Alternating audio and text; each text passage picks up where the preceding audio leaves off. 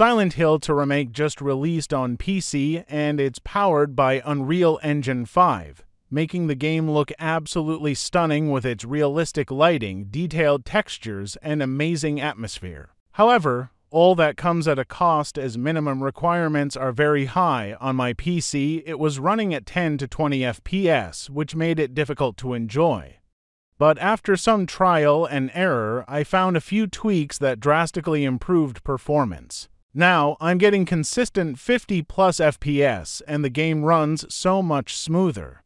Let me show you exactly what I did. The easiest and quickest way to boost performance is by using SCUSA Game Booster. Here is how. Open your web browser and go to scusagamebooster.com. Download the app by clicking the Download for Free button. Once the download is complete, run the installer and follow the instructions to install SCUSA Game Booster on your PC.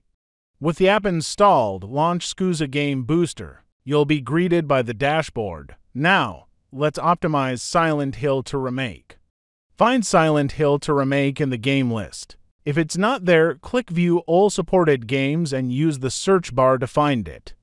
Once you find the game, click on it. Select the optimization Modego with low mode for maximum performance improvements.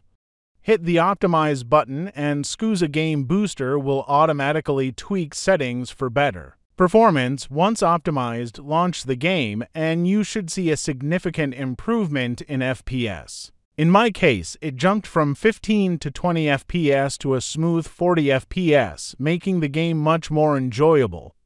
For those who prefer a more hands-on approach, here is another option. Head to the second link in the description and download the FPS Boost Pack.